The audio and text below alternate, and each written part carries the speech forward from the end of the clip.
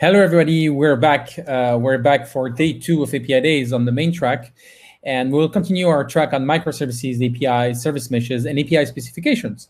And now we're really glad to receive one of the top entrepreneur and thought leaders of the space, Marco Palladino, CTO and co-founder of Kong, the successful open source API management gateway with enterprise, of course, offers. And he will share with us a topic that a lot of people want to hear about service meshes.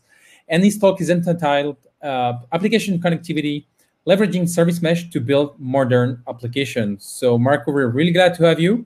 You're one of the top CTO of the industry, and glad to hear your talk. The stage is yours right now. Enjoy the stage. Thank you very much. Thank you, Mehdi. Welcome, everybody. My name is Marco Palladino. I'm the CTO and co-founder of Kong. And today, really, we're going to be looking at one of the most important things that is enabling modern applications and modern architectures, and that is application connectivity. As you know, we are entering, and we have entered since a few years now, a new era of software. We're transitioning away from monolithic applications to microservices. And as we're making that transition, we're really transitioning away from large code bases into decoupled, distributed services. The biggest difference that this transition brings is replacing the reliability of the CPU, where everything runs on top of one monolith, on top of our virtual machine, for example, if it's a Java application. And we're replacing all of that with service connectivity and service connections that are linking all of our services together.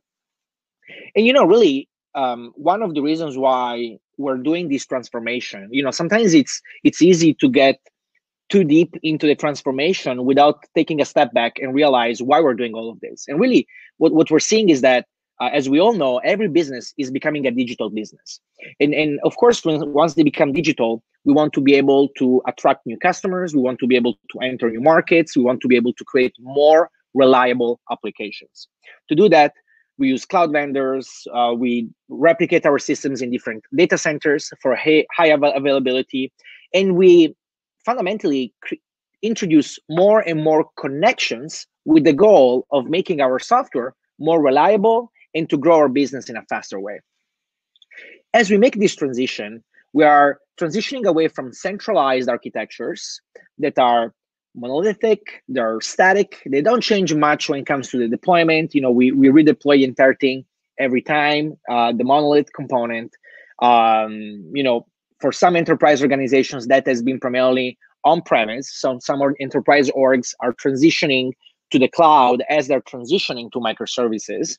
And we're moving towards a decentralized world where we can scale our teams in a much faster and better way, because each one of them doesn't have to eat this big chunk of code, but they can work on decoupled services. They can iterate much faster. They can deploy much faster. They can deploy every day in order to be able to create a more reliable application.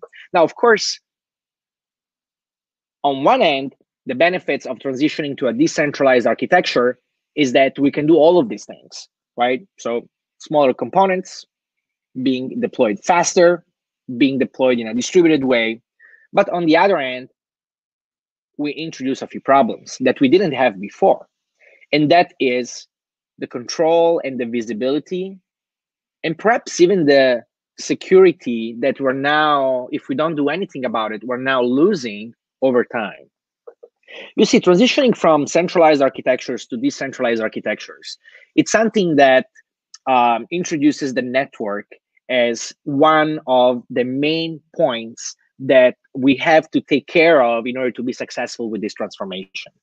And the more services we have, the more network connectivity we have. And that is the good and the bad of this new way of building software. Because the network, by default, if we don't do anything about it, it's not secure. The network can be slow. The network can be unpredictable. The network, as we do much more back and forth across our services, we need to be able to log and monitor and trace all that our services are doing within the network. Now, when we're transitioning when we were building a monolithic application, fundamentally, we had different objects. So let's say we're building a marketplace. We're going to be having users. We're going to be having items that we can search for. We're going to be having all these different objects that fundamentally they're being described within the monolith, within different objects, different classes that we're building. And the way we communicate, the way we make these different objects talk to each other is via an interface. This is your typical monolithic application. Now, as we decouple our monolith microservices, the interface, it's still there, but becomes an interface over the network. So we are replacing those local function calls, if you wish, with network calls among different services. We are going to be having services that can be large or small, with whatever size we need them to be, and are going to be talking with each other via an API. The network, it's something that we always had, of course. Even when a monolith was talking to a database, that request was going over the network. What is changing between back then and now is that we have many more services, and therefore the network becomes a problem that compounds over time if we don't do anything about it. The network requires a few things that we need to build that we didn't really have to build when our objects were communicating with each other within our monolith. We need to make sure that the network is secure. We want to be able to assign an identity to every workload that runs on the network. We want to be able to encrypt that traffic communication. We want to implement zero trust security models. We want to be able to determine what services can consume other services. We want to be able to route across different versions of our services. We want to be able to implement canary releases and canary deployments. We want to be able to observe and log and trace everything that's happening in the network. You see, in a monolithic application, if there is a problem, we get a stack trace, and the stack trace tells us exactly where the problem was. As we transition to microservices, that's not the case anymore. We have a stack trace for the individual service, but if something goes wrong in that service connection from one service to another, we don't really know where it went wrong unless we have observability in place. We want to be able to harden our systems, and so we may introduce new patterns like chaos engineering, for example. These are all concerns that we have every time we make any request over the network. Now, if you look at this from organically, from a very simple standpoint, we may think, fine, we have to make a request over the network. So the application that I'm building, in this case, the monolith, is going to also create functions and business logic to handle that network. So we're going to be doing error management. We're going to be doing retries. We're going to be doing security handling and enforcing. We're going to be doing all sorts of things as part of our smart client, if you wish, when it makes a request outside the monolith, outside the context of the monolith to another service. The problem with this, as we scale the organization, as we have multiple teams building software, is that different teams are going to be using different technologies, different programming languages, different frameworks, and they're going to be creating this library in different languages in a very inconsistent way, in a very fragmented way. This is a problem that even with monolithic applications we have. So this is not something that necessarily microservices introduce. Microservices, they increase the scale. So what microservices do is they take a small problem and they make it much bigger because we have many more services. And if we have fragmentation, we have much more of that happening across the board. So for example, I was working with a customer, a very large global bank. They needed to upgrade their mutual TLS across the organization, but they couldn't. They couldn't because the teams were in charge of building these smart clients in a different way. Each one of them built it in a different way. And when the time came to upgrade the mutual TLS across the organization, because one of the previous TLS protocols was faulty, the organization couldn't just do it. They had to go chase down every team who built each one of these services, each one of these client libraries, and tell them to write more code or fix it to upgrade it. The problem is, as we transition to microservices, we do not want the application teams to manage the network. We want to abstract the network the same way Kubernetes, for example, abstracts the data center. We don't want them to deal directly with the network and secure it and manage it by themselves. Because when they introduce fragmentation and poor implementations into managing all this service connectivity, guess what happens? We create unreliable applications. And unreliable applications are not good for business. Ultimately, if we reconnect all of this to the primary goal, which is we want an organization that goes faster, that creates more reliable software, that can attract more customers, that can make existing customers happier. As we go through this transformation, if we do not change how we manage the network within our systems, then the application teams will do it. But the goal of the application teams is to build the application, not to manage the network. Therefore, we're going to be having an inconsistent way of dealing with that service connectivity, which in turn will create unreliability. So what if we instead took a different approach? What if the code that we're writing for managing all of those requests that our services or even monoliths are making to any other service, what if we extract it and we put it into a separate executable, into something else that, because it's a separate executable, we can now carry over across every programming language and every framework, because it's an out of process. It's a separate process, separate executable. It's an out of process, implementation. So now, if we did that, we could be using this in order to be able to make outbound requests to any other service, and we could write it once and carry it over across all the teams and all the applications that we're building. Now, of course, this is only worth it if the latency that this out of process hopping the network is doing is very low. So in order to be able to remove the latency for as much as possible, we want to be able to run our executable that manages all these outbound requests. We want to be able to run it on the same underlying host or virtual machine or pod as a sidecar container to make sure that the communication between the service and these separate executable is always on localhost. Therefore, we want to reduce the latency as much as we can. Of course, the latency is always going to be higher than an in-process network management, but the goal here is to remove fragmentation. So if our separate executable, in this case, provides so many benefits that overpower this small increase of latency that we're doing on localhost, then it's worth it. Now, the nice thing about this is that if we only have it on, if we only deploy this library for outbound requests, we can only do some things, but not some other things. For example, one of the things we want to implement is implementing end-to-end mutual TLS. In order to implement end-to-end mutual TLS, we would like to have this library running on every other service on localhost in order to be able to be enforcing this end-to-end connectivity in a secure way without having to re-implement it in our services.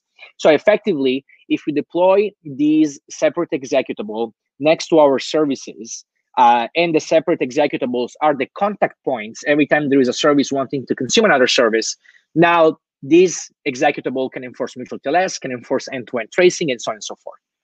Now, there is a good news about all of this. And the good news is we don't have to build our own executable, but the industry provides us with open source options that we can adopt without having to build it ourselves. And so one of them is, for example, Envoy Proxy. Envoy Proxy is a very lightweight proxy that provides a very nice API for dynamic reconfiguration of the policies you want to apply over the network. And we can use Envoy as next to our applications and next to our services in order to be able to manage this network connectivity. Of course, if you look at the big picture, Envoy, in this case, will be running alongside every service that we want to manage. Now, what if we want to change the configuration of some of the behaviors that Envoy is enforcing? We don't want to redeploy every time. For example, if we want to update mutual TLS or we want to implement a routing strategy, we don't want to redeploy a new configuration to Envoy. We want to be able to dynamically reconfigure Envoy without having to trigger a new redeployment of the entire thing. And so Envoy supports the concept of introducing a dependency that's called the control plane, which is the source of truth for all of this configuration. And if we do use a control plane, the control plane is in charge of accepting our configuration and then pushing it to the Envoy proxies. So the control plane becomes the source of truth of all the service connectivity policies that we want to apply. And the control plane is in charge of now pushing that configuration or making that configuration available to Envoy proxies in order to be able to enforce policies on the service-to-service request.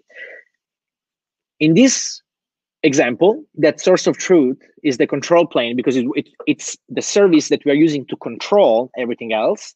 And Envoy becomes sits on the data plane, on the execution path of the API of the service-to-service requests. The control plane is never on the execution path of the service-to-service requests, which means that technically we could lose connectivity to the control plane, but the service-to-service requests will not stop working. Now, if you look at this picture, this is Service Mesh. Service Mesh is not a new thing. Service Mesh, it's a better implementation of something that our teams have been doing up until now, which is managing the network. And we want them to stop doing that moving forward, because as we move to microservices as part of our decentralization transformation, the fragmentation that they introduce in managing the network gets bigger and bigger, which ultimately will cause unreliability in our systems. So instead of managing the network, instead of allowing the teams to manage the network, what if we tell them, listen, stop managing the network, deploy these separate executables, which can be Envoy proxy, run it alongside your services, regardless on what programming language, and the services, by the way, can be services that the application teams are creating, but also services that we're deploying ourselves, but we're not building ourselves. For example, we can deploy a data plane like Envoy next to a database like MongoDB or Redis or Oracle, anything really. Anything that makes requests over the network will have these data plane proxy alongside it. And the data plane proxy is in charge of intercepting outbound requests so that we can apply network policies, and also receiving inbound requests on the receiving end of our service-to-service connectivity in order to be able to enforce end-to-end encryption and tracing and mutual TLS and so on. Of course, if we have many of these proxies, we want to be able to have an easier way, a scalable way to configure them, and we introduce the concept of a control plane, and this is Service Mesh. Service Mesh is the combination of these data planes and a control plane that allows us to configure them. Of course, at Kong, we're working very deeply with these sort of use cases in the community and in the enterprise. So we did release a project called Kuma, which is a control plane built on top of Envoy that supports Envoy as a data plane proxy. That it's quite simple, it's quite portable, and very simple and easy to use, really. As a matter of fact, we just announced yesterday the donation of Kuma in the CNCF landscape. So you can use Kuma in order to deploy a service mesh with an open and neutral control plane within your systems. Kuma, it's quite simple to use. Service mesh has been quite hard for many users and many customers of ours, and so we wanted to simplify it. Kuma is a very simple project. It's a turnkey service mesh. We don't have to build an R&D team on top of Kuma to manage Kuma. It just comes out of the box. It's open source. It's neutral. It's part of the CNCF landscape as a sandbox project for now. And on kuma.io, you'll have the chance to get up and running with it quite simple. This is what service mesh is. I'm demystifying service mesh in my presentation today.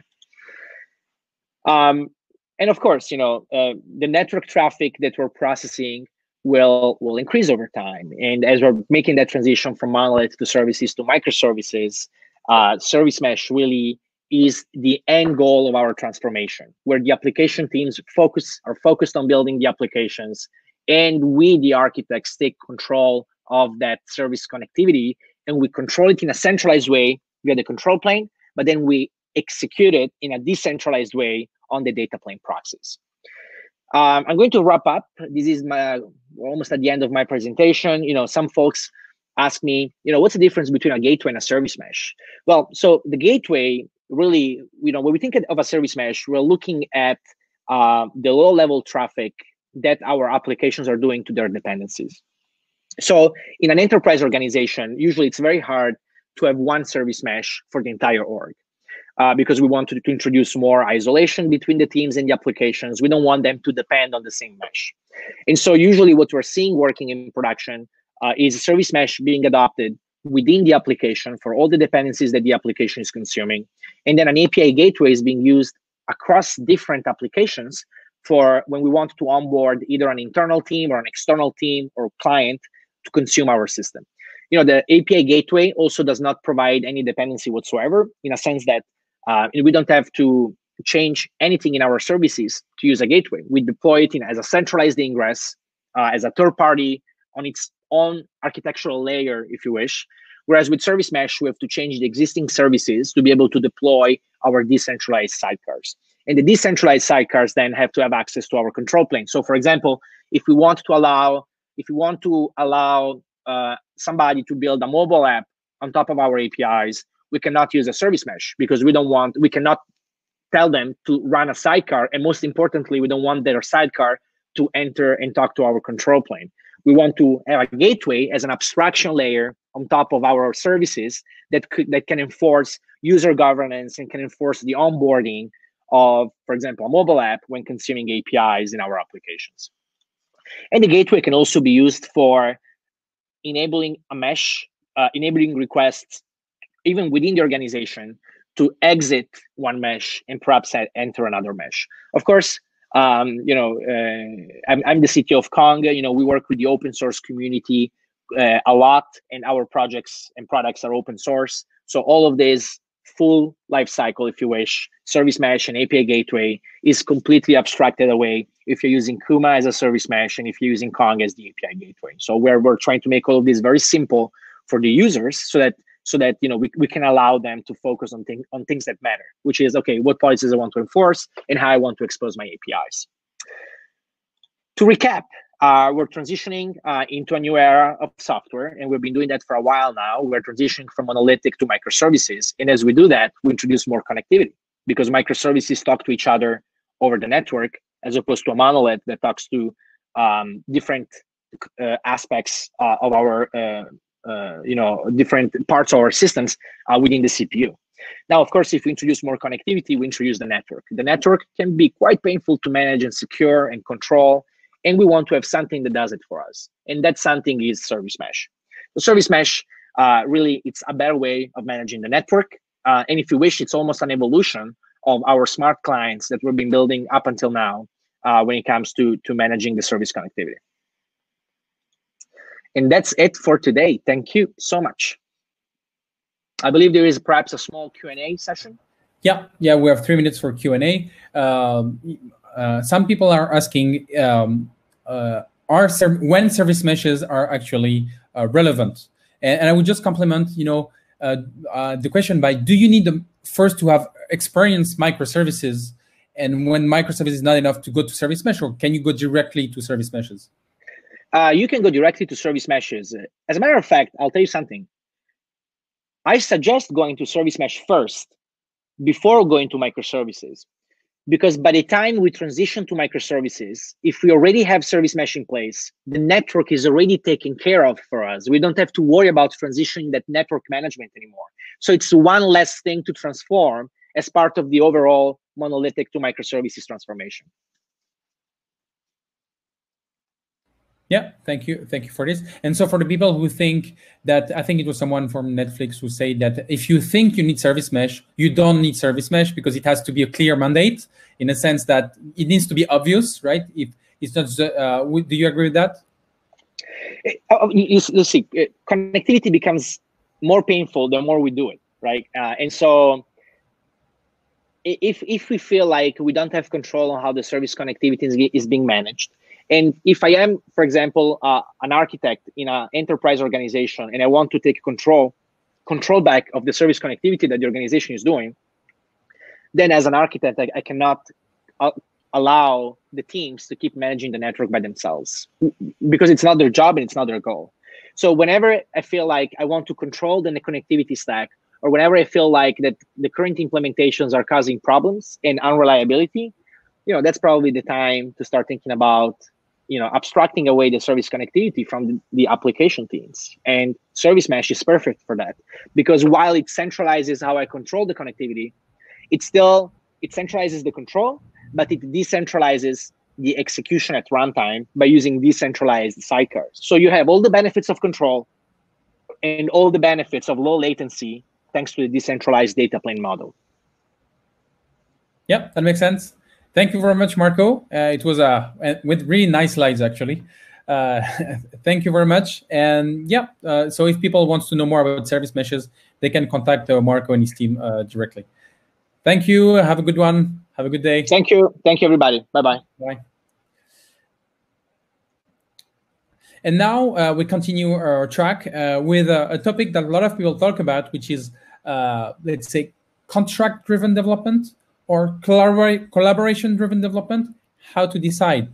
Can we do both, right? So, and we'll have a speaker from SmartBear, Alianna Inzana, who is Senior Director of Product Management, who will talk about it to us. So we're really glad to have her. And yes, hello, Alianna. Hello, how are you doing? Yeah, I'm doing well. Just asking you to share your screen, which is the main challenge of digital conferences. And after that, we'll be able to listen to your talk. All right, let's see if we can get the screen sharing going. That works. We see your screen. We hear you. The stage is yours for 25 minutes. Thank you, Alianna. Wonderful, wonderful. Thank you, Mehdi. And welcome, everyone, to our talk. You'll forgive me the sort of a dad joke, I guess you could say, of the title. I did, in fact, come up with it on American Father's Day.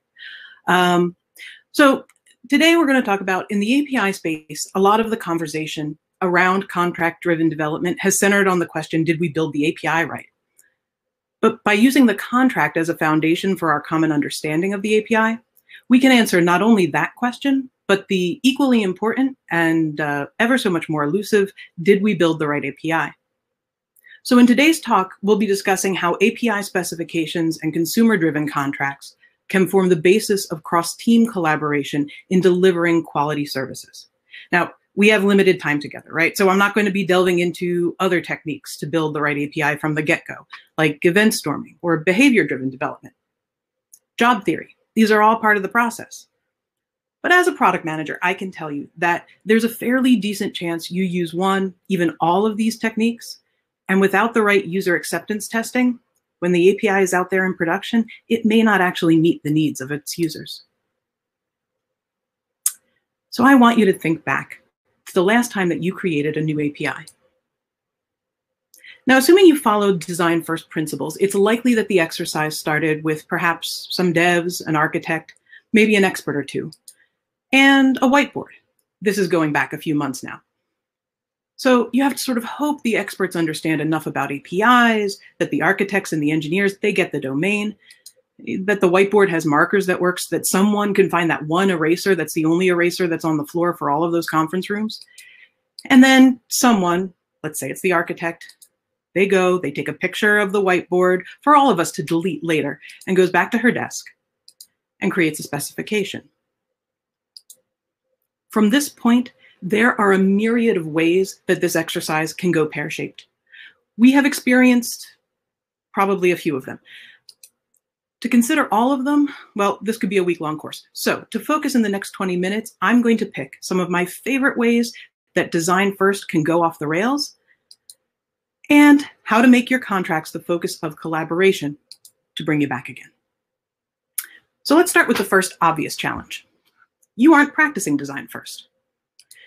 Perhaps there are legacy services, or maybe you're in that first uncomfortable leg of the design first journey, where you're taking stock of the code first APIs around you and wondering if the generated documentation is even worth evaluating. Yes, it will be, at least. In the transition from code first to design first, the contract, however it's generated, is a bridging solution. The initial foray could be centralizing contract management or adoption of the contract as a source of truth, not only for API discovery and documentation, but for testing and for validation of the API in the DevOps process. And whether or not the contract is considered a build artifact or a design artifact, in the ultimate analysis, whether code or design first principles were in play, the API was created in recognition of a need. The next challenge is a little more abstract. See, design first is not exactly contract first, not if you consider that initial sketch of the specification as an immutable contract between the provider and its consumers. For design first to be effective, to deliver on its promise, design must predate and inform the specification. So with the pictures from your whiteboard, You return to your desk, you write up the specification. Now we have a specification, maybe some business requirements. What's next? Do you just build it?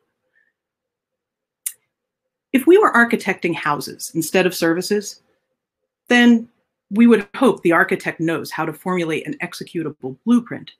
And I would absolutely agree that it is important for the builders, the construction engineers, to follow those plans on where the pipes go or which of those things is a load-bearing wall.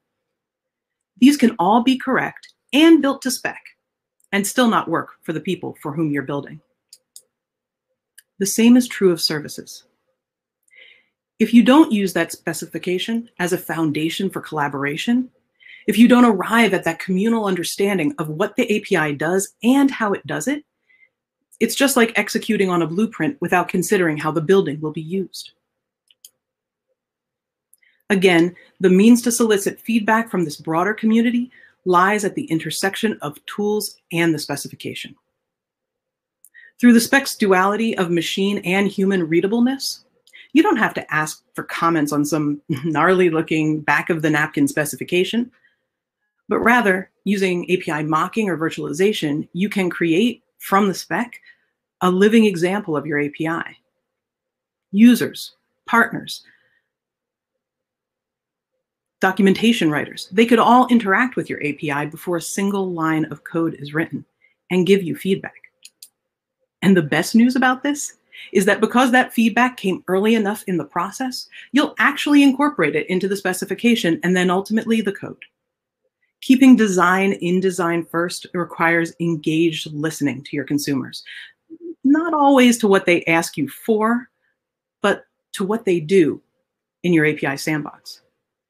And with a holistic look at design from engineers, subject matter experts, SREs, security partners, you name it, there is a far greater chance of building the right API by virtue of the lightning-fast design revs that are enabled by specifications.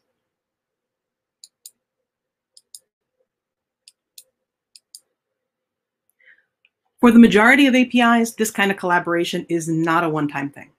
It occurs over time, and it involves a seriously non-trivial number of people. So you code the API, and as a step, maybe it's the final step, the API build is run against a spec for conformance. But that testing is more like a one-time check. It's not an ongoing process. So what happens when it's time to evolve the API? You have to iterate. And it has been known to occasionally happen that subsequent revisions, the API build falls out of conformance with the specification. And this can be a real problem. So again, imagine you're an architect, the kind that builds houses this time, and you never checked to see if the house that the crew was building aligned to your blueprint. What could the impact be if then you plan an addition to the structure without knowing that the construction engineers moved the load-bearing wall? The consequences could be disastrous, but minimally, time will be wasted and there will be rework.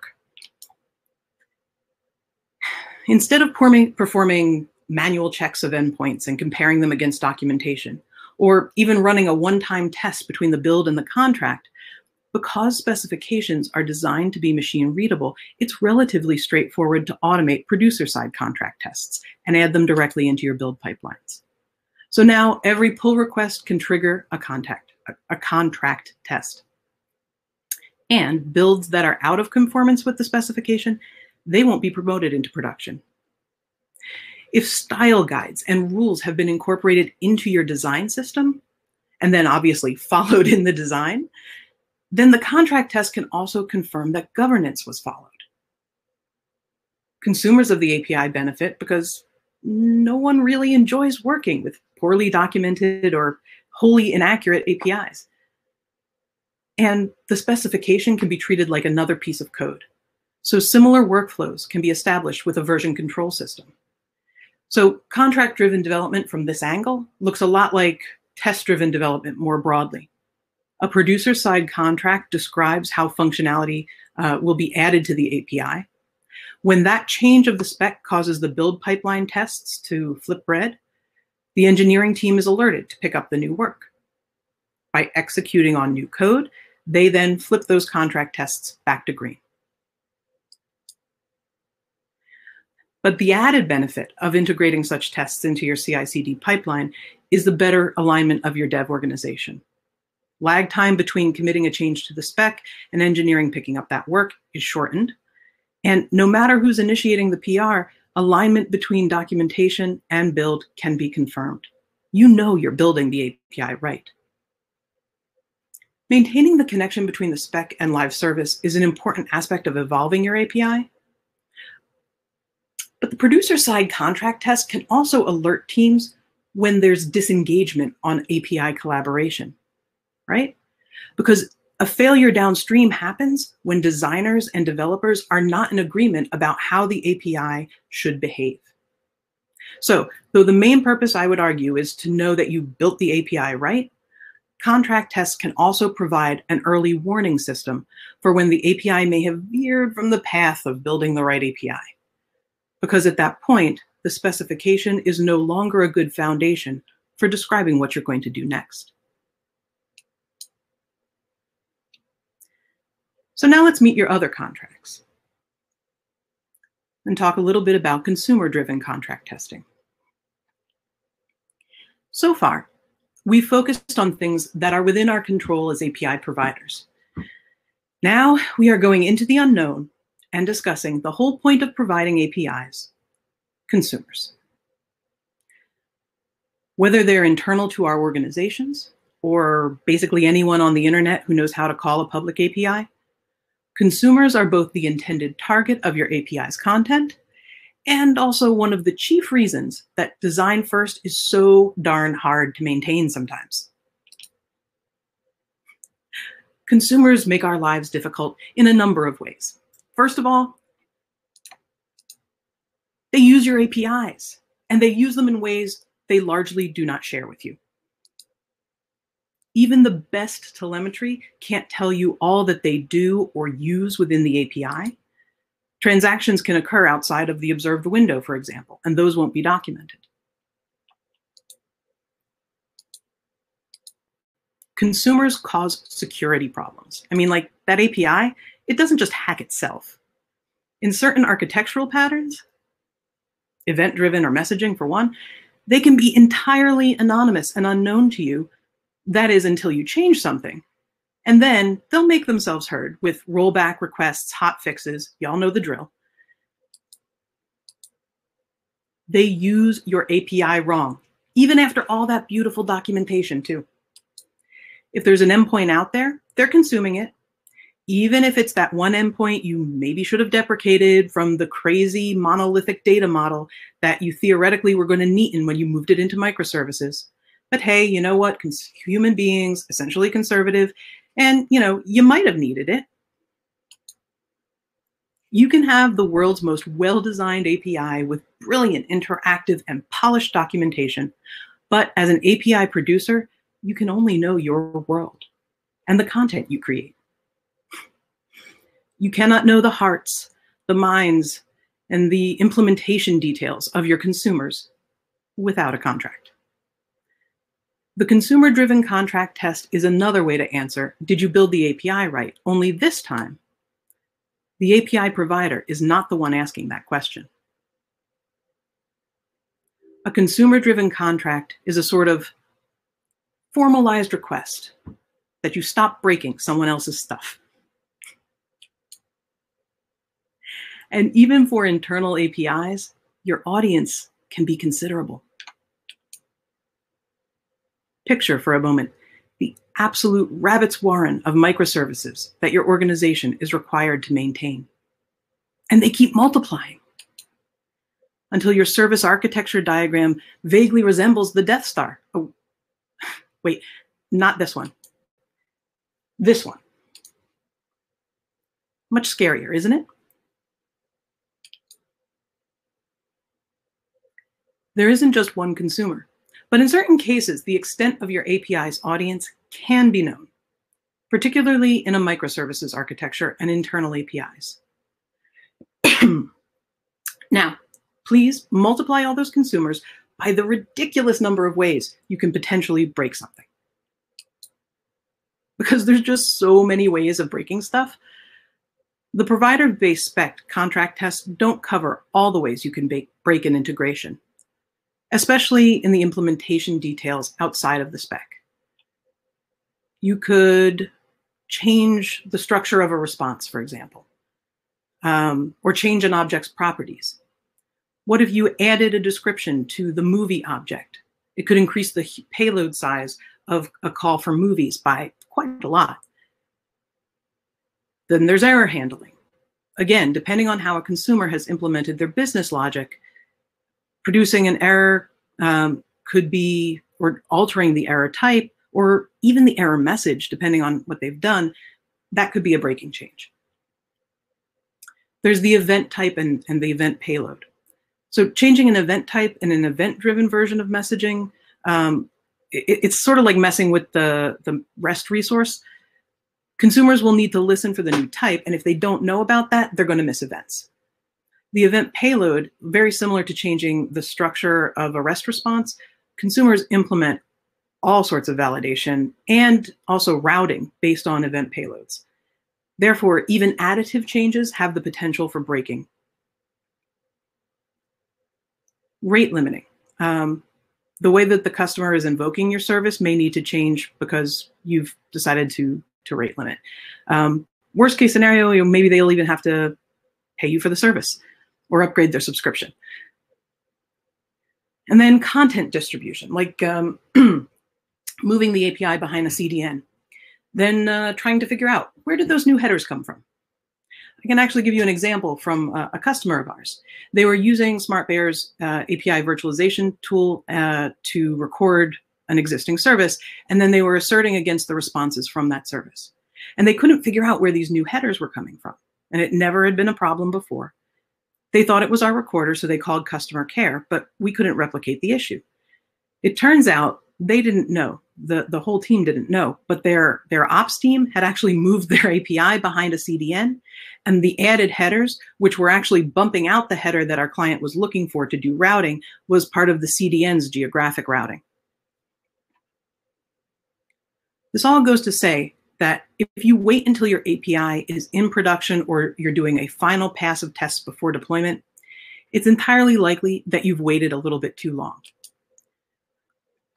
So instead of testing against the deployment candidate, a good method is to create a virtual service and then run those consumer-driven contract tests against the mock and incorporate the feedback into your design cycle. There's an additional plus, and it's one that not a lot of folks talk about, but if you know that the consumers of your API are providing up-to-date contract tests that are comprehensive, and that those test assets are managed centrally in your version control system, so you're not falling behind, then it could be possible to further simplify your API by deleting unused endpoints. SmartBear did a customer survey, and one of the jobs to be done where users had the absolute most difficulty was knowing when part or even all of an API could be sunset. So the contract-driven tests can assist us there too. In closing, the act of designing should really be an ongoing collaboration, which is facilitated by the specification as teams iterate. The specification can bridge code and design-first approaches. You can use the spec to perform user acceptance testing before you even write a line of code. If you keep design in design first, so that it's not design first only at first, by integrating the producer-driven contract tests into your build pipelines, and if you use the consumer-driven contract as a means of understanding the impact of any change, by using these tools, you can be more confident that you have both built the API right and also built the right API.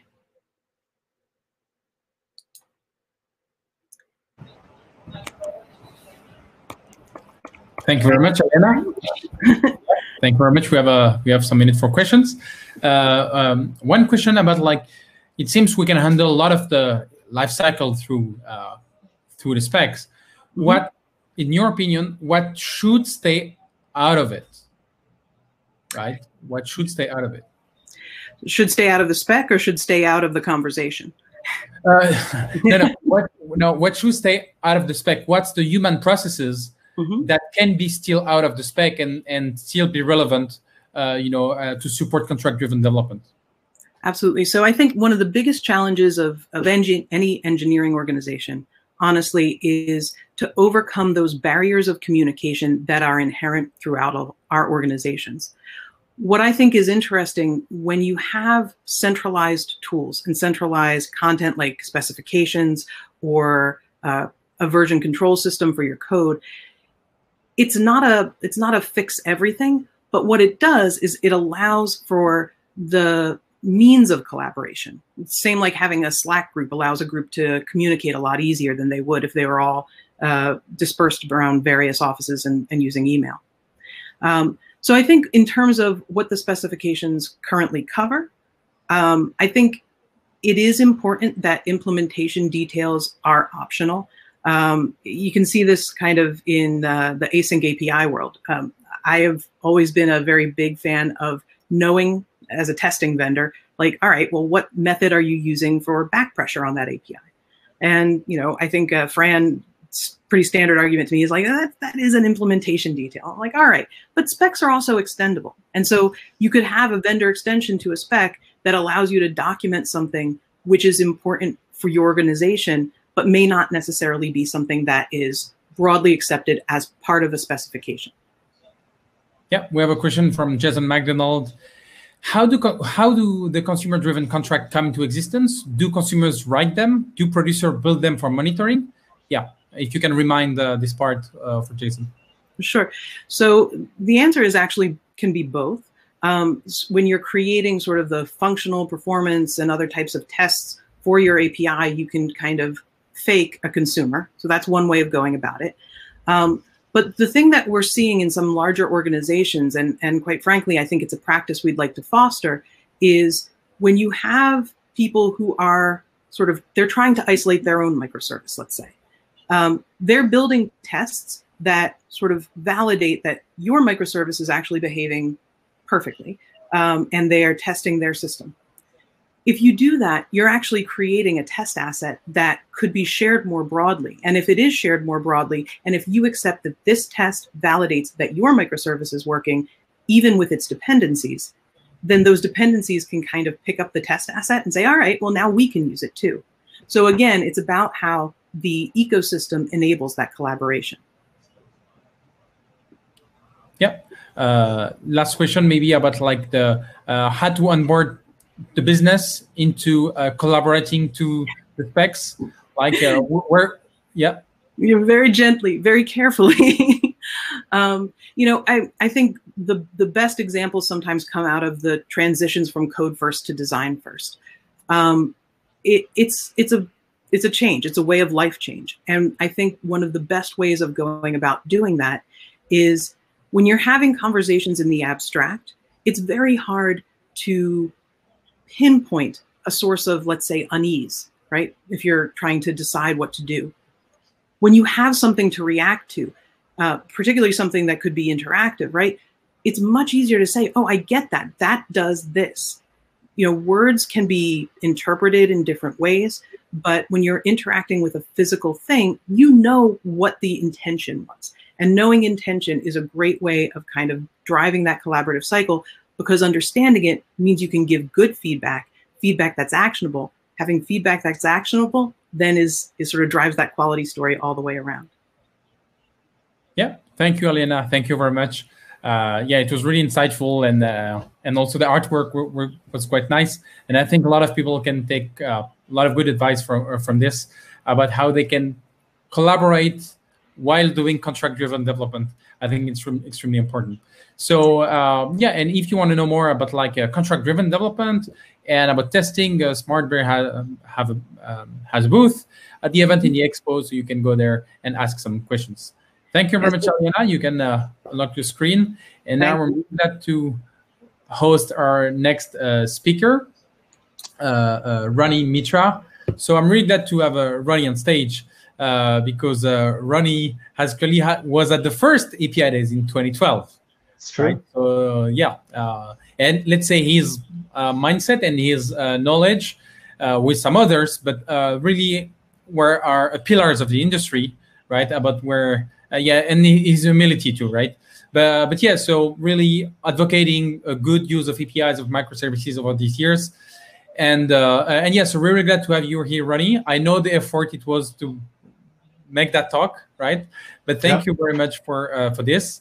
And so you have 25 minutes, and the stage is yours for your talk about going borderless with APIs. Thank you very much. And yeah, we're really glad to have you. All right. Let me just find the button like every single speaker has had to. 1 second. Application window. All right. Can I assume that you can see that? Yeah, I'm going to. Mehdi, just jump in if we can't. As with every APIdays event, I agreed to do a talk, and then Mehdi says, "What's the talk about?" And I say, "I don't know," and then I come up with the title, and eventually I have to come up with a talk to go with it.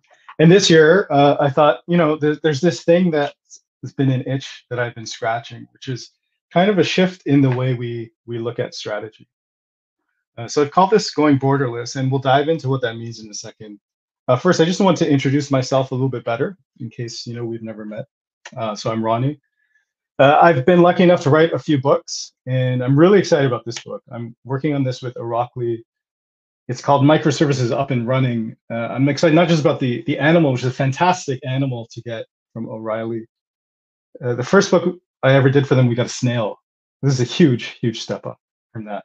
But I'm excited about this one because it's really practical. It takes you from the point of if you don't have a microservices architecture, you go through the book, and by the end of it, you've built a complete thing, at least once. So you'll be able to say, hey, yeah, I've built one of these. The talk today, though, there's aspects of microservices in it. But I really wanted to address, a point of view, something I'm seeing in terms of us and how we look at APIs and API strategy.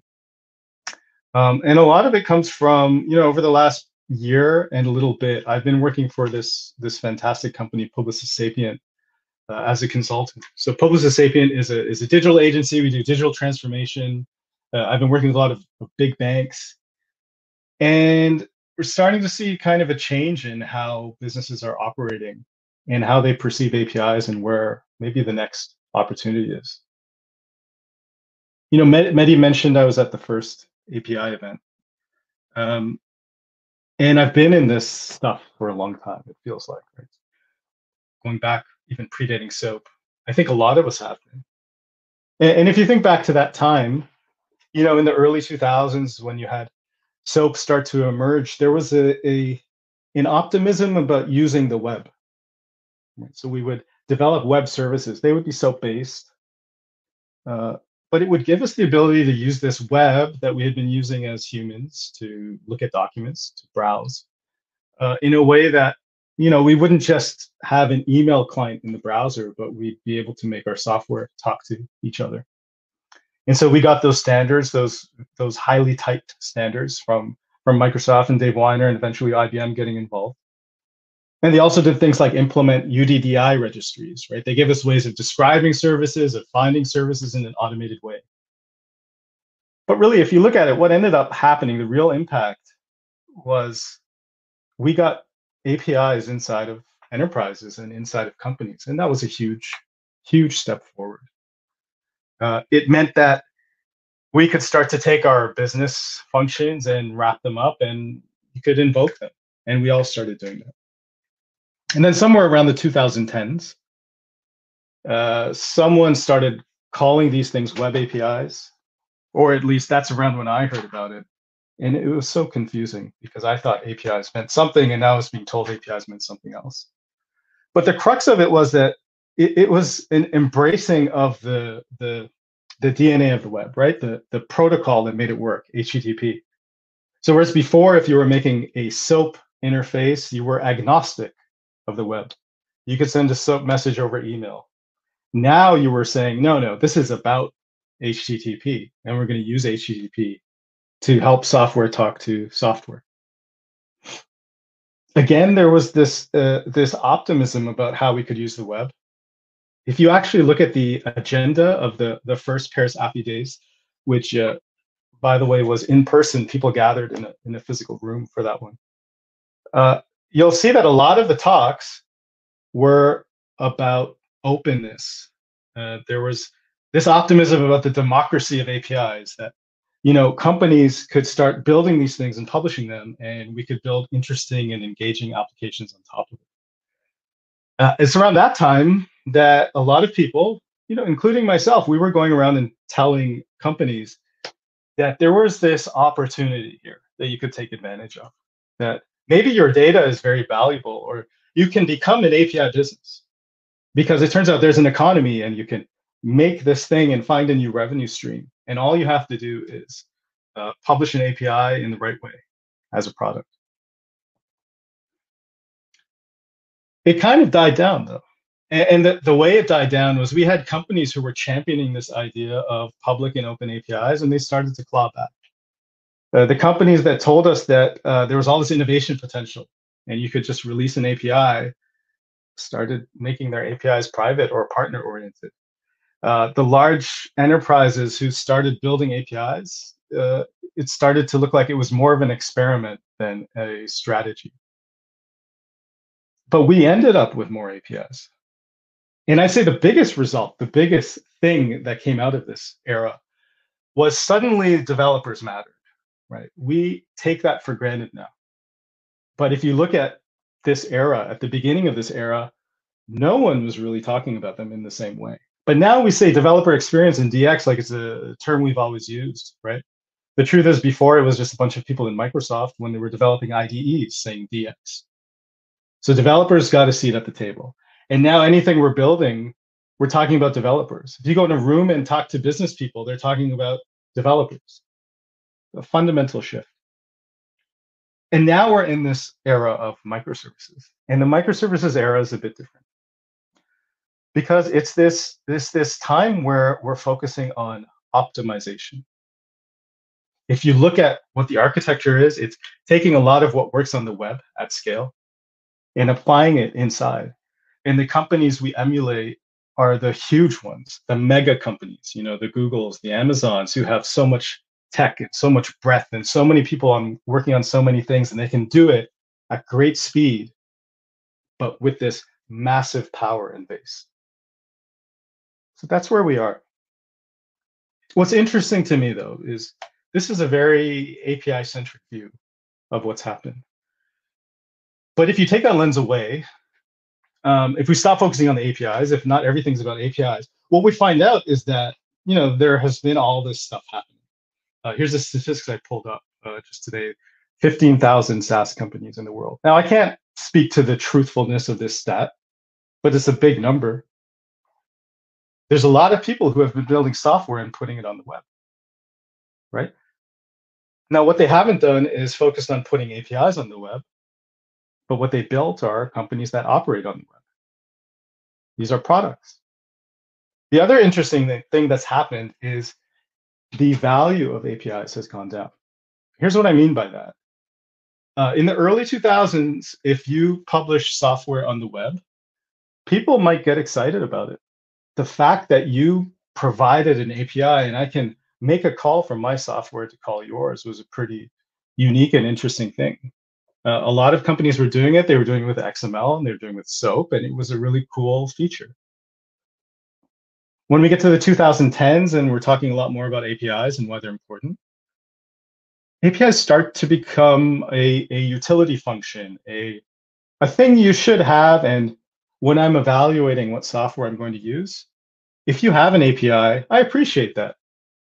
And I might value you a little bit more than your competitors.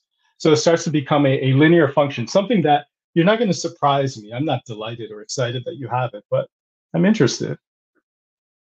And I would say now we're at this point where you better have an API, right? If you're going to put a product on the web and operate as a SaaS company, I assume you have an API.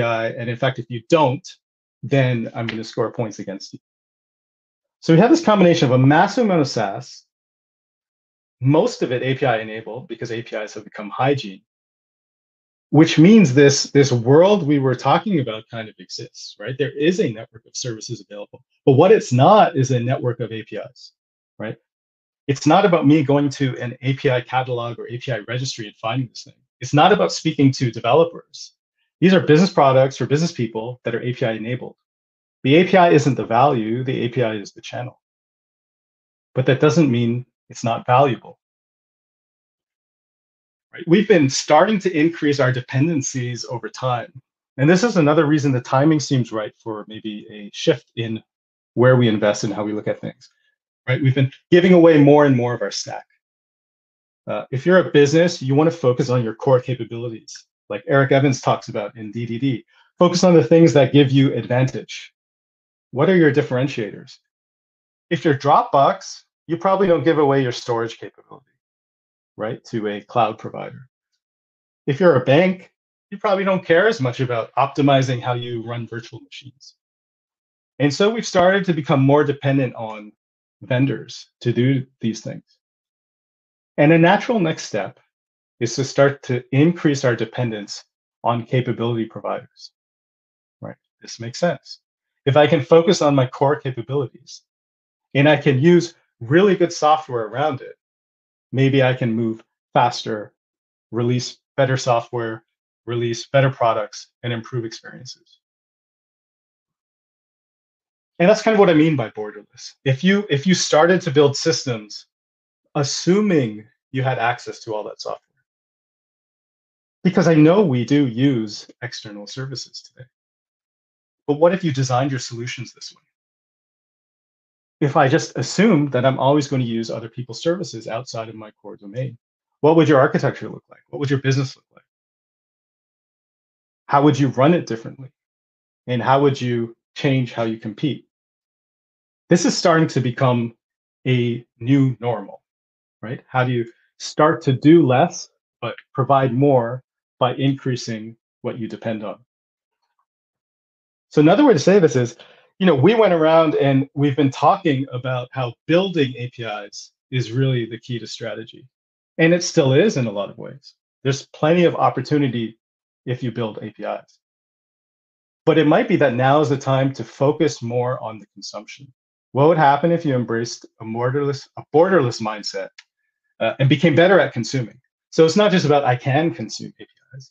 The competitive advantage comes from doing it better than anyone else.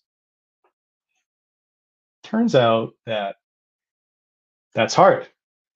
And that's why there's opportunity. Connecting to one API is almost trivial, right? And if it wasn't almost trivial, then what have the last 10 years been about? Because that's what it was. We're going to make it easier. We're going to be developer-centric. We're focusing on usability.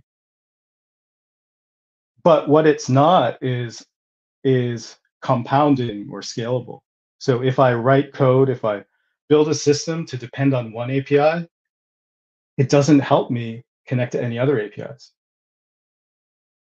There's a lot of things like that in our industry and in our time in technology at the moment when it comes to connectivity. If you look at the history of talks now, APIdays has been going for a long time. There's a lot of people at these events talking about how to solve this kind of problem, right? How do we make the system more charitable for dependencies? How do we make it so that loose coupling is more of a thing? For whatever reason, the market isn't really listening. No one is getting an advantage by being more interchangeable. So the only way to really take advantage of this is to take on some of that cost yourself, right? So the opportunity is we have a world where APIs are a little bit brittle, a little bit coupled. What can you do to build a system where you can leverage all that capability and do it in a way where the real advantage comes from swapping in parts in and out? Well, it turns out you have to address some specific challenges. The first thing is engagement. What we don't have is a world where I can, through machines or through algorithms, pick capabilities I want to use determine costs, and onboard and engage. That doesn't really exist. There's versions of that world that people have described, but it's not here yet. So what you need to do, if you want to be borderless, is really strengthen your human capability here. You need to assess the market. You need to have a map of the ecosystem. You need to know who the players are. You need to have strong contract and procurement functions. The good news is most of us do if we're operating an enterprise. But there's a nuance here. If you go to a procurement person and you tell them about this idea, you say, what we want to do is actually start engaging with a host of partners. There's 15 of them. And we think these 15 partners are going to lead us into a future where we're more profitable. The response you're going to get is, is there some way we could just engage with one of them and that one partner could pick the other 14? Because from a commercial perspective, this is very difficult. There's a lot of risk. There's a lot of liability. There's a lot of work. So just like we do when we build a technology system, we need to make this easier from an integration perspective and from an interop perspective. So the goal here, when you're thinking about engagement with the outside world and capabilities, is how can you bound these relationships so you can tell your procurement teams and your buying teams and your partner teams, each engagement is its own thing. And when we change the function or we switch suppliers over here, we're going to encapsulate that impact so that you don't have to change. And if this sounds familiar, it should, right? It's the same kind of reasoning we talk about for microservices. I think there was a guy who made a law about communication and systems or something like that. The other thing we have to accept and address is that we can't change someone else's API. So I'm using all of these services. And again, what they're selling is a value, a capability. What they're not selling me is an API. So their APIs may not be as modern or as loosely coupled or in the style that I want. So we're going to have to protect ourselves. We're going to have to invest in capability to create the loose coupling we want, to create the system that we want. And here we can adopt a lot of the stuff that works within a microservices system. I can start to abstract an API. Essentially, I can take your API if you're a capability provider and create a version of it that works for me and translate between the two. Right, in the domain-driven design world, you might call that an anti-corruption layer, where we've identified these are the subdomains, and in order to protect our domain model and our data model, we're going to put something in between us. The trick here is to figure out what those boundaries are. So understanding your core domain, understanding what the subdomains are, turns out to be important because this is how you bound your change, right? When the capability provider's model changes, you're going to have to change one of these anti-corruption layer components. Which ones? The other thing you'll need to do is introduce some kind of operations and testing capability, just like you would for your own services, so that you understand when external things are changing, but you treat them like they're internal. So you build all of that visibility and observability and change management right into it. The other problem you'll hit is that by design, we don't want the providers talking to each other because that's going to make our relationships more difficult. It will just make our world more complicated. So instead, we're going to have to pay that cost. It means that we need to start building a choreography layer or an orchestration layer or something that weaves the whole thing together. And there's lots of different ways to implement that. The big decision here is, are you going to decentralize your choreography or your orchestration? Are you going to drop a BPM style product in here? Are you going to do something that's a bit of a hybrid?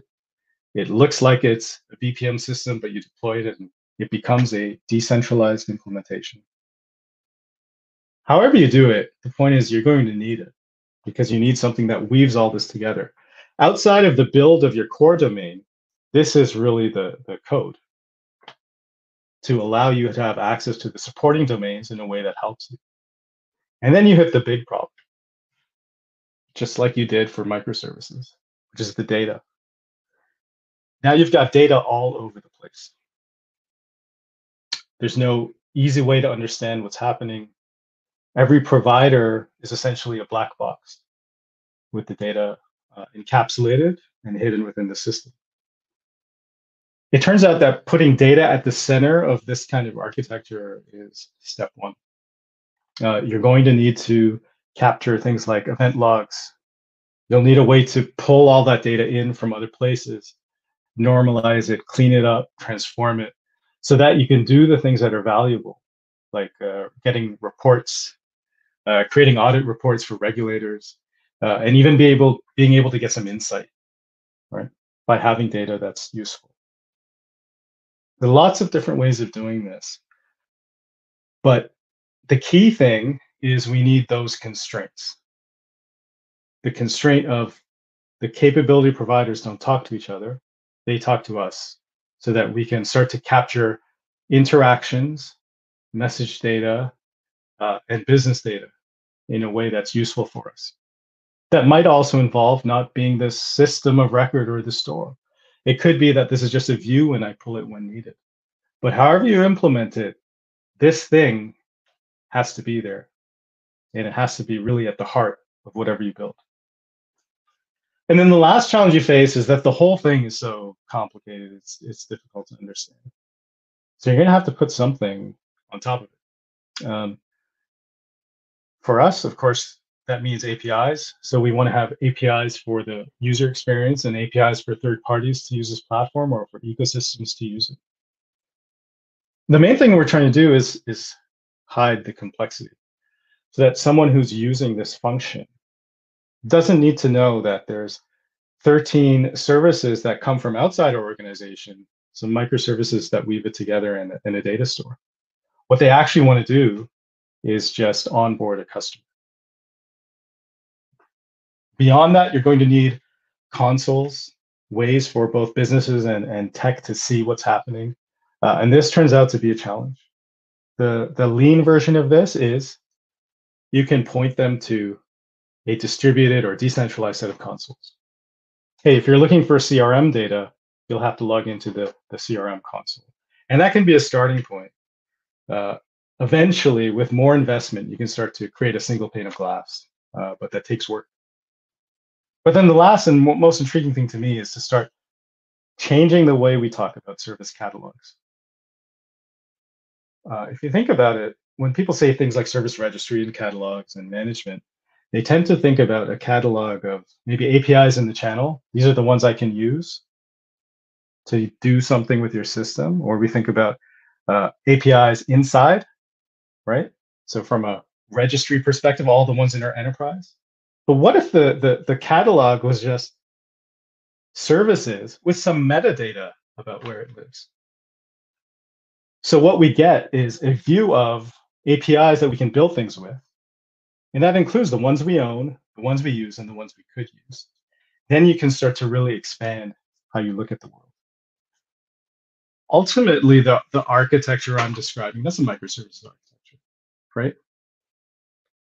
But it's a microservices architecture that pretends that someone else's services are our own.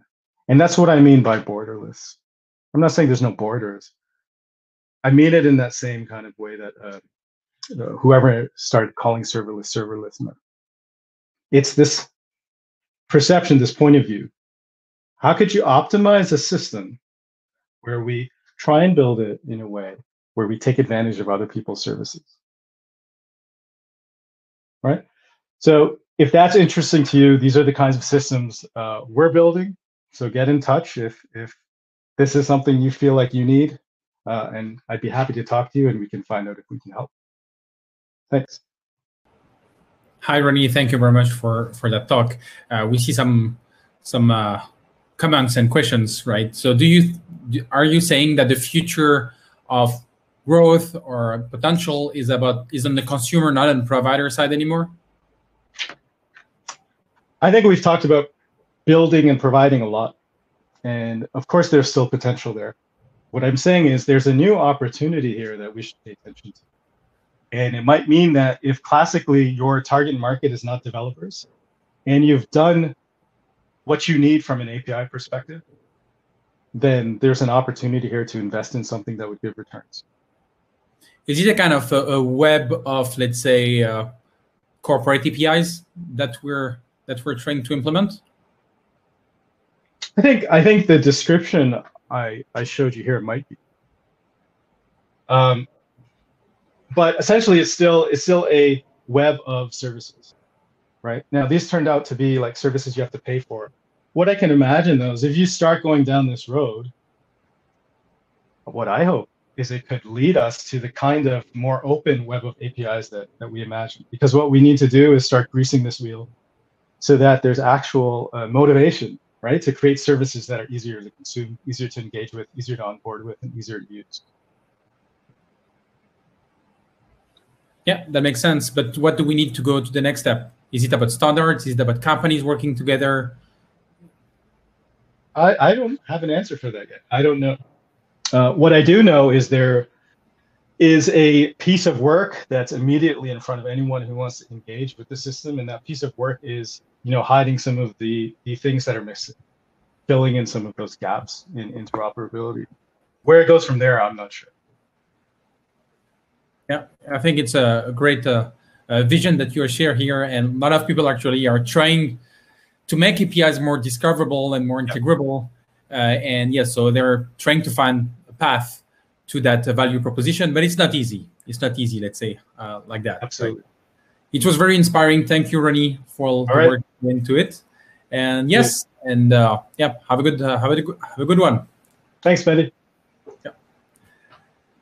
So for the next talk before the break, we will talk about with the Mark Cheshire about when to manage microservices as a mesh or as API. So we continue on the topic of web meshes, web of meshes, mesh of meshes, right? And you can do any iteration of this.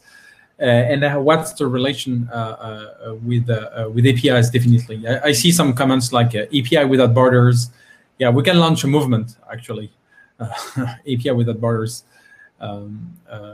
Yes, so we're waiting for Mark to join. Maybe, yes, Mark is here.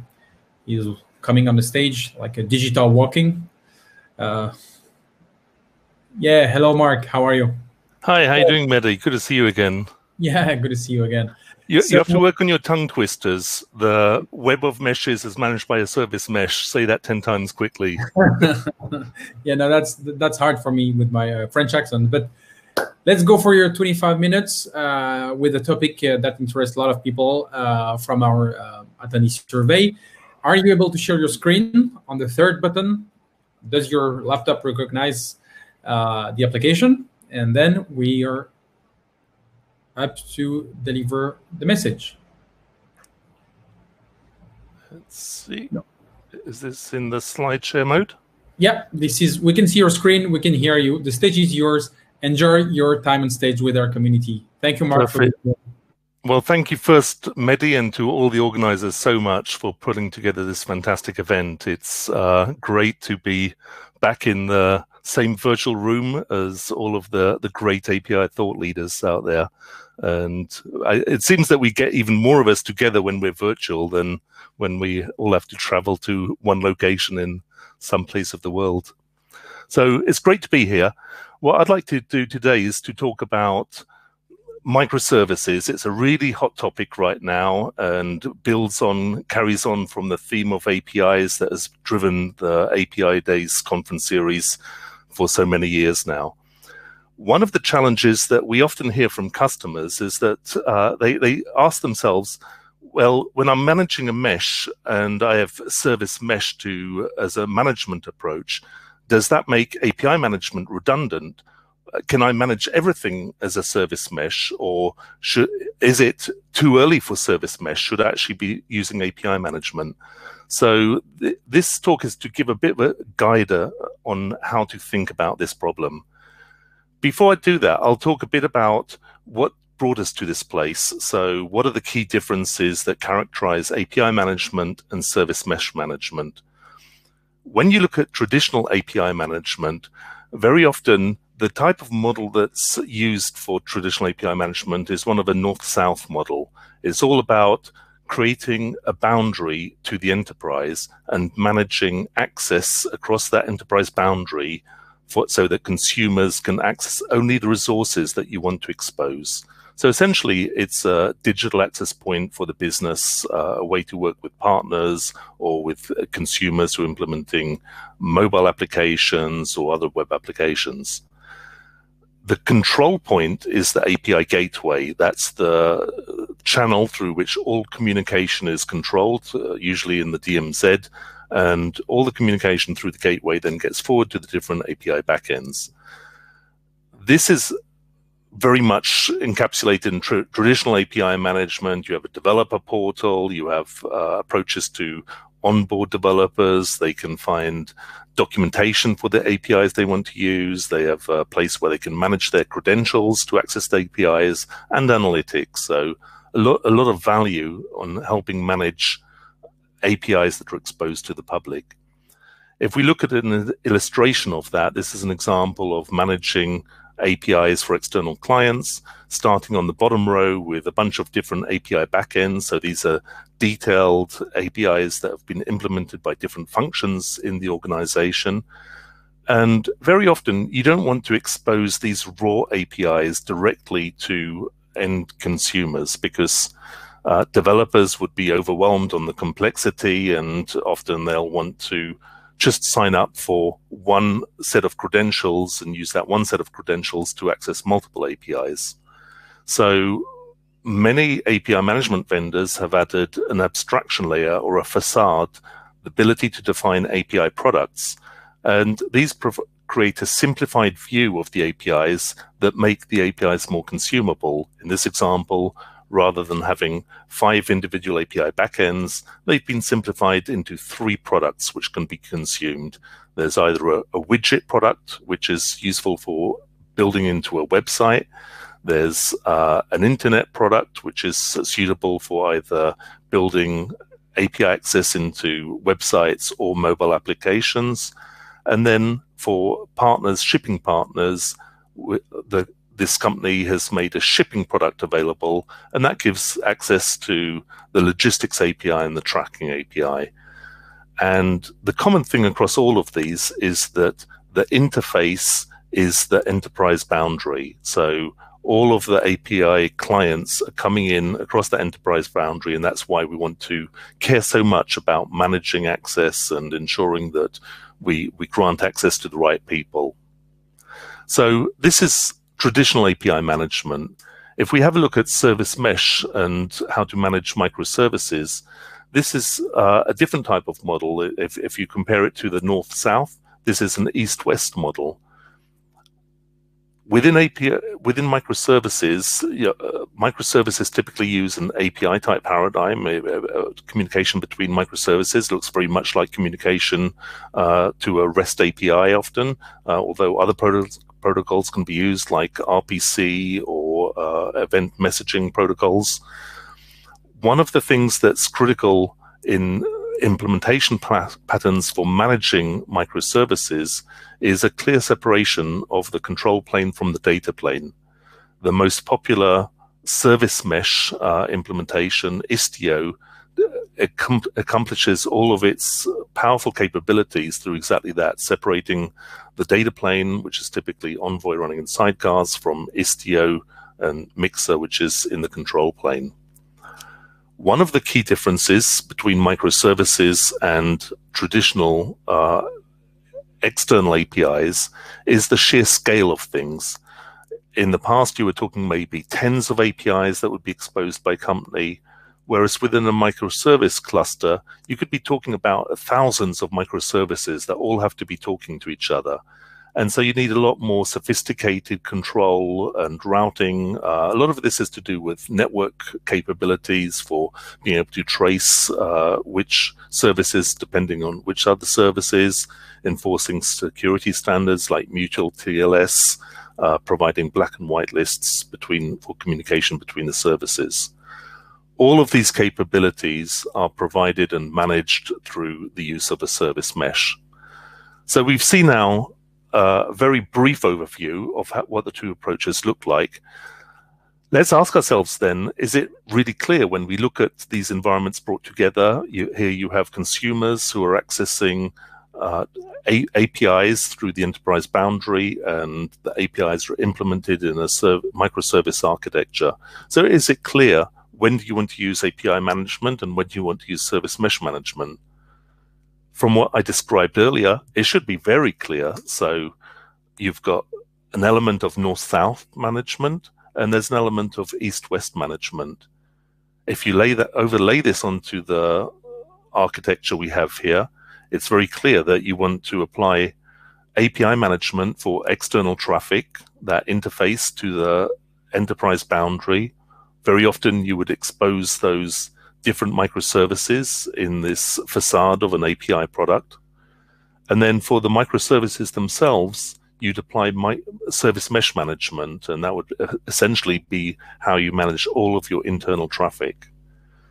Now, it looks great to have such a simple delineation between these two approaches, but things aren't quite so easy. So one of the challenges when we look at how this works in real environments, most enterprises are much, much larger than the simple use case. So in a typical large enterprise that we work with, we see that you have many, many different domain areas that where applications are being developed and APIs and microservices are being implemented.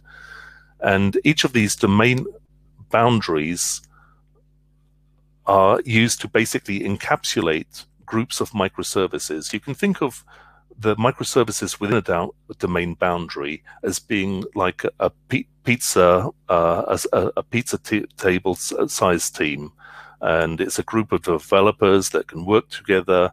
They can ask questions of each other, but when those microservices are being exposed to different areas of the company in a completely different domain area, then you're sharing an API interface with groups of people that you can't just talk to across the desk, or that you're not used to talking every day. So you need to have more formalized interfaces, and that's the solid dots, the inter-domain APIs that need to be implemented. Within the domain areas themselves, you can continue using the same intra-domain microservice communication patterns as we saw in the previous slide. So the important thing here is that across domain boundaries, you essentially want to manage interfaces the same way as you do between the external clients and the enterprise boundary. So it's not black and white. There's a gray area, and the nuance is to figure out when do you want to apply API management in these much larger and more sophisticated environments. In order to be able to guide us on some of these questions, you can think about what are the differentiating factors between inter-domain and intra-domain traffic.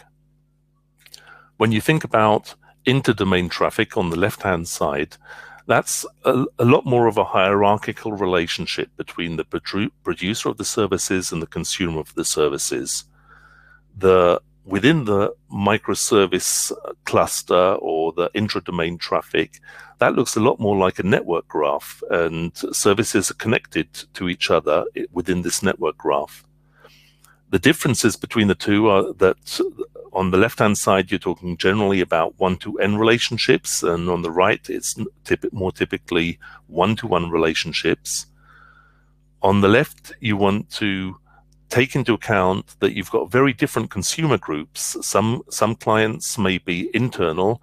You may be sharing the same APIs with external clients or external private partners. So you want to be able to differentiate very different roles for those different consumer groups. And that leads on then to the next point, that in addition to authentication, you also want to be able to do authorization. It's the authorization contract that allows you to provide different roles and different access rights for different groups of consumers. Those authorization and access right policies are typically formalized in the shape of contracts. Within Red Hat and 3Scale, we use the concept of application plans to formalize these contracts on how a consumer will use a service. On the right-hand side, what you typically find is that the consumers are part of the same team as the producer. So you don't need all of this complexity of formalized contracts. The contracts are a lot more implicit, and you don't need to worry about different types of consumer group, because these are all the developers that you hang out with at lunch. Or over instant messaging is probably more appropriate in times of coronavirus. And so you don't need to worry as much about formalizing contracts. It's enough to just do authentication. You can forget about authorization and different types of access rights for different consumers. And when it comes to being able to document those services, it's enough to just have internal documentation embedded within the code, and people are all probably sharing the same GitHub repository using different repos within the same organization, GitHub. So they just browse through the different repos to see how to use a different API endpoint. On the left-hand side, because you're not talking as closely with the developers, you need to provide a lot more guidance to help developers discover the right API endpoints. You need to be able to help developers onboard, and you do that through a developer portal. And documentation needs to be a lot more sophisticated to help developers learn how to use the APIs. So here we've seen a clear picture. What are the things that do differentiate inter and intra-domain traffic? If you distill that into a very simple message, because the bottom line is that on the left-hand side, in situations where you want to apply API management, what you care about is the relationship between APIs or services and the consumers of those services. If you don't care about the relationship, because it's a one-to-one relationship and because the different microservices are all managed by the same developer team, then you don't need the complexity and additional capabilities of API management. Then it's enough just to manage the services within the service mesh. Within the service mesh, the types of capability you need center a lot more around network control. So it's how to be able to deliver advanced traffic control, how to ensure security between any two endpoints of the microservices. And here often it's not even validating credentials, it's making sure that you have mutual TLS, so quite different from public APIs. Resilience is critical, so you want to have a lot more capabilities for things like circuit breaking, and observability is essential because you've got so many thousands of services that are potentially communicating. You want to make sure that you know what the communication patterns are in real life. So those are the two key differentiating factors, and often you can just ask yourselves these two questions for any endpoint to decide whether you need to apply API management or service mesh. But typically, in most cases, rather than thinking about one or the other, you want to think about using both together. Looking at how that comes together in an overall architecture. So this is sharing the Red Hat stack for application architecture. On the bottom, you have the container platform and Kubernetes, so providing infrastructure right across the board. And then you could be running either traditional architecture, monolithic applications on top of that, or you could be running on the right-hand side, microservice architecture. If you're running a microservice architecture, very often you'll want to be managing that with a service mesh. And then on top, you'll be, for all of the enterprise boundaries and the domain boundaries, you'll want to be applying API management. And you can do that across both traditional and microservice architectures. As you look at this model, it's important to recognize that there are very different stakeholders for each of these areas. When it comes to microservices and traditional architecture, of course, you have application developers that are creating the code and service endpoints. On microservices, you also have DevOps closely engaged in the management of the service mesh itself. And on the other hand, with API management, the key users of API management are folks who have a service owner responsibility or an API owner responsibility. And they're the ones who are responsible for promoting the API or service and ensuring that they know what types of consumer are allowed to use the service. I'll shoot through very quickly an integrated use case here. So this is a use case looking at, in blue boxes, we see new microservices. In the darker shade, there's a detail service, which is a legacy implementation. So this is outside the container platform. And then the entire service is being exposed as a product API. When exposing the product API, you want to make sure that external users can only access that product API. They cannot go directly to the review service or the rating service or the detail service. So all external access is managed through that product API. Within this setup, we'll show an example of using API management and service mesh and integrating the two. So looking at service mesh, this is the most popular service mesh implementation based on Istio, where you have, in this example, two different services, service A and service B. Envoy is set up as a sidecar to each of those services. So it's a different container sharing the same pod. And Envoy handles all ingress and egress to the services within that pod. By doing so, Envoy can make policy enforcement checks, and Envoy refers those policy decisions to the Istio mixer. So that's in the control plane. The integration to API management works by hooking in an API management adapter to that Istio control plane or the Istio mixer. On the API management side, it's a simple matter of selecting the option to integrate with service mesh, and then bring these two things together.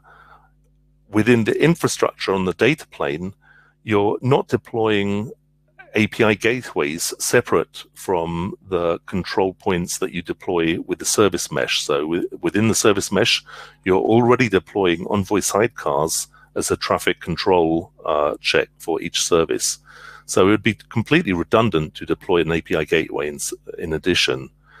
That's the great thing of the integration, that you share the same infrastructure, there's no duplication, and then you can selectively choose within the entire service mesh which services you leave to be handled by traditional, by standard service mesh capabilities, and only enable API management for the control points which go across an enterprise boundary or a domain boundary.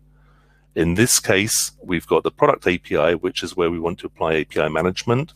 All requests for access through the product API are referred by Envoy to the Istio control plane, and the policy enforcement and decision is handled by referring the decision to the API manager. That's Red Hat 3-scale.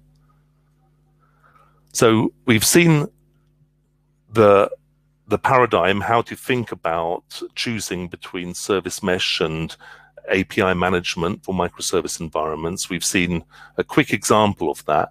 One important thing as we think about how to roll this out in practice is that many organizations try to be too ambitious, and it's the biggest. If I look at one example that's consistent amongst organizations that do not succeed with microservice programs, it's because they try to do too many things at the same time. So my recommendation is that you think more selectively about deploying management for your microservice environments. Decide if you're going to start with an API management paradigm on the left-hand side or a service mesh paradigm on the right-hand side, and then make sure that you deploy that capability, that management layer effectively. And once you're happy with how that works, then start extending in either from the left to the right or from the right to the left. And once again, because you've got tight integration between these two approaches, you can easily migrate and extend capabilities. You will not have any duplication at the traffic control layer. So this has been a quick overview.